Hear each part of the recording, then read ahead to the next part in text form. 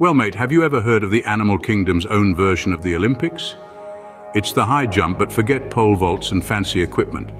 In the wild, we've got the Southern Kangaroo Mouse, a tiny critter from Nevada, USA. This little guy, I kid you not, can leap up to 9 feet in a single bound. That's like a human jumping over a double-decker bus, and it's only 5 inches long. Imagine this pint-sized jumper in the Olympics, out-leaping athletes left and right. Now there's a sight that would knock your socks off.